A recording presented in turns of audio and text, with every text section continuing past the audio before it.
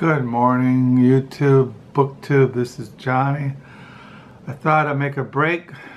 I thought I'd take a break from mopping the floors.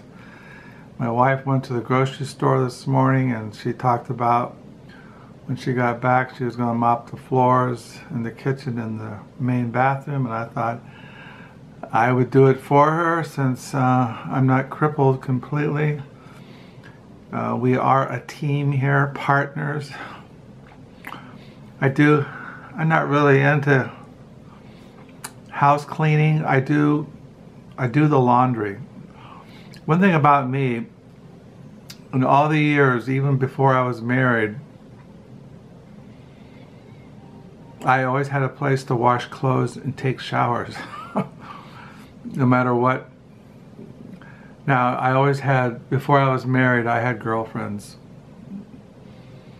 And they had houses and they had washing machines and showers. And I also, I had money to go to a laundromat. At times, I washed my clothes. But, so I've always had clean clothes, always had a clean body. And even when I didn't have a place to call my own. Well, I rented an apartment for a while before I came to Michigan to go to college. Had a little apartment for a while. But many years ago when I lived on a Christian commune, the only way you could get clean was a sauna. They had a sauna. They had this like a wood shed with, you heat all these rocks up and then you pour hot water, and then two guys would go in there and get a steamed sauna, and then you would pour cold water over yourself. One time I lived on a Christian commune, and every couple of days we would get into a truck and drive down to a river and take baths in a river, because there was no indoor plumbing. So anyway, so I'm sitting here mopping the floors, writing in my diary. I'm on page 58 on January the 18th, 2022. It's 9:38 in the morning. Writing in my diary. I'm still reading in the mornings. St. John of the Cross, the Ascent of Mount Carmel. I'm almost done.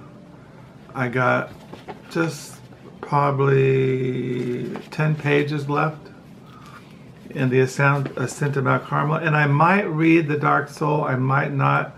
I might go back to reading The Life of Jesus Christ by Rudolph of Saxony and reading volume 3 of Reformed Systematic Theology, Spirit and Salvation. But today is a Tuesday. Yesterday I had the Book Nook. Nobody came in the Book Nook yesterday. So I sat there and I read The Ascent of Mount Carmel. And when I got restless, I wandered around the store and looked at all the books and kept looking at the clock, waiting to go home at 1 o'clock. So finally 1 o'clock came home, and the day, and that was history. So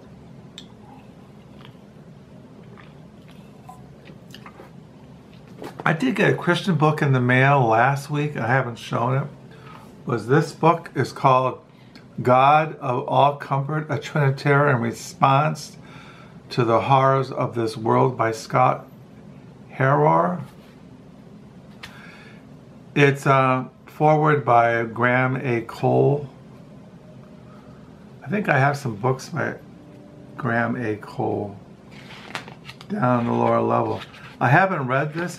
The reason why I got this book is because I like to know what is a Christian response to the horrors of this world.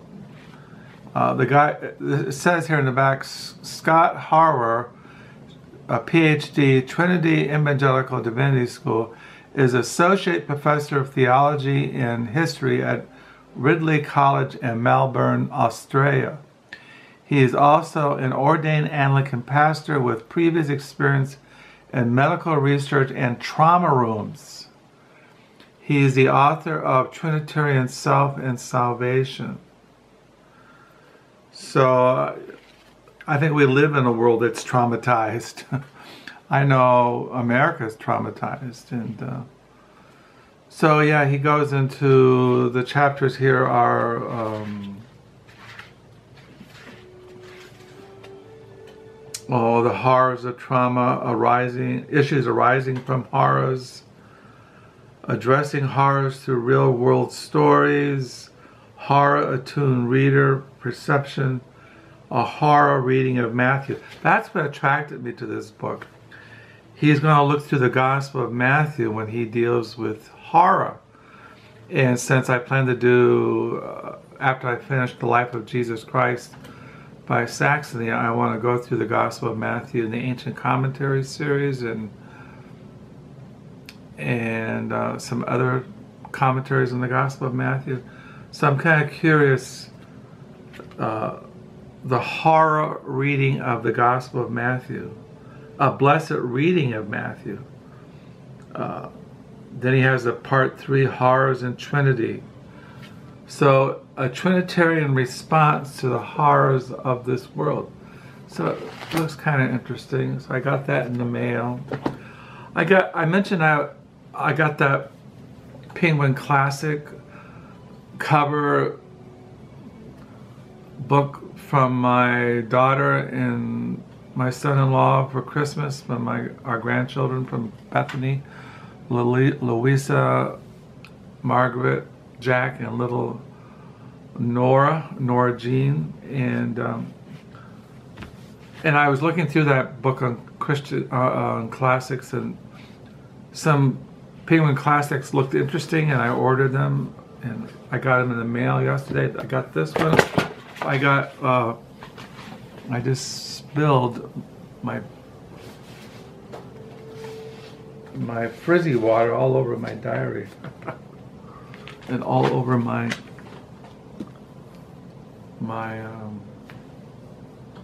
St. John of the Cross. You gotta pay attention here. I can always dry things off because I get all wet. So yeah, I got 2 Penguin Classics. Didn't spill that much. I got this one. I showed you this one. John Ruskin, Unto This Last, and Other Writings by John Ruskin. I came across that when I was reading something else recently that escapes my mind. I was reading some biography. Oh, I was reading about Van Brooks. I just can't remember his first name. But Van Brooks, when I was reading The Ordeal of Tom Sawyer, and I was reading those Van Brooks biographies, he was influenced, some of it in his youth, by the writings of John Ruskin, and that's why I got this. And then I got this George Eliot, Selected Essays, Poems, and Other Writings in the Penguin Classics. So I got that. Those in the mail. I got some other books in the mail, but I'll show those in future videos. I just basically taking a break from mopping the kitchen floors and telling you what I'm reading today. I'm reading The Ascent of Mount Carmel. Last night, I read the introduction to this one, John Ruskin, about his life and his writings. He was an authority on the British painter Turner, who was one of my favorite painters. I like to find the complete works of John Ruskin. He seemed like an interesting person. I had a book by him in my art collection. It was called I had a book by him, but I can't find it down the lower level. It was an architect, Gothic architect, something like that. Can't find it. I probably got rid of it. I had a ton of art books I got rid of. Probably 50 at least, of all kinds of art books that I got rid of. Yeah, he wrote The Seven Painters, The Seven Lamps of Architect, 3 volumes of Stones of Venice. And yeah, he wrote 5 volumes called The Modern Painters. That's what I'd like to find if I was, so things like that. So that's it. Not much else to communicate. Today I have a session with my therapist at 1 o'clock. I know what we're going to talk about. Usually I walk in there, how you doing? And I say, well, I don't know how I'm doing. But then it's only 59 minutes and then you're gone, and I might stop at a thrift store on the way home. The weather is okay. Today it's just freezing cold, gray, bitter cold out, but it's not snowing. It's supposed to start snowing this evening. So that's it. I just thought I'd stop and say hi. What I'm reading, got some books in the mail.